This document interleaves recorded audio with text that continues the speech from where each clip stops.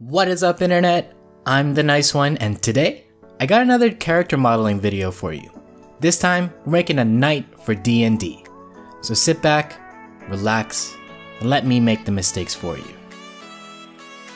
What's up, YouTube? So it looks like you guys really liked last week's video on character modeling, the step-by-step tutorial, and I hope you guys are coming out with your own crazy custom characters based on it.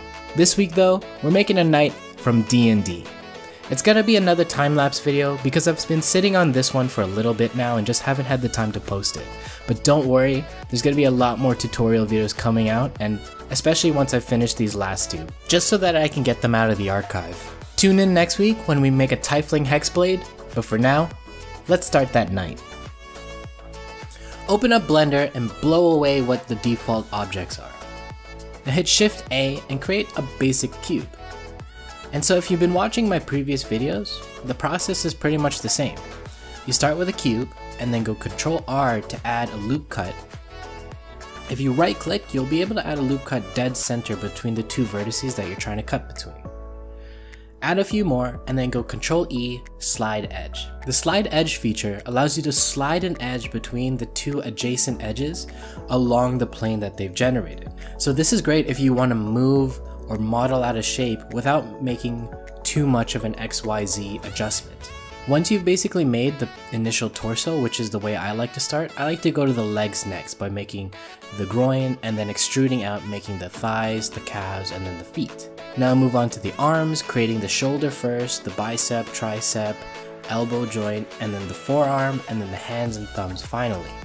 All the while, you're just doing extrusions, adding loop cuts, making some slide edges to adjust the model so that it's a nice curvature that you're looking for. Something to keep out for though, when you're adding a bunch of loop cuts, make sure that each face that you generate is only 4 edges, 3 minimum. Anything more than 4 is now something called an n-gon. And n-gons are a nightmare when it comes to Blender trying to solve what that plane is going to look like. And trust me, when you go to rigging, when you go to animating, when you go to texturing, it's just not fun to work with. So at all costs, avoid n-gons. Try to make it 4 or try to make it 3 as best as you can. And if you do have an n-gon, something you can do is just use the knife tool to create a new face between the two vertices that are creating the n-gon. It's a quick and simple edit that doesn't take much time and is going to save you a bunch of headache in the future. Something I found that could be super useful for you when you're making armor is the power of beveling along edges. So when you start using the subdivision surface modifier, basically in an attempt to smooth out your model, adding beveling at edges of where there's armor pieces, or basically adding a bevel wherever you want a sharp edge to be, really helps make it a lot more crisp in your final render. So make sure to add beveling whenever you're making your own armor pieces, like the chest plate, the shoulder pauldrons, the sword and all that stuff. Just make sure to add the beveling so that it stands out a lot more. I think I'm gonna let the rest of this video kind of play out as a time lapse so that you guys can just kind of see how I'm doing it. But if you want like a real step-by-step tutorial, look at last week's one where we create a simple character model based on our imagination. Anyways guys, I hope you liked the video. Tune in next week when we make that Tiefling Hexblade, and then I think after that we'll make another rogue, maybe a halfling.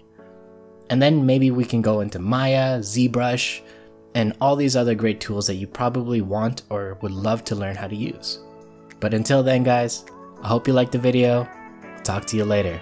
Have a nice night.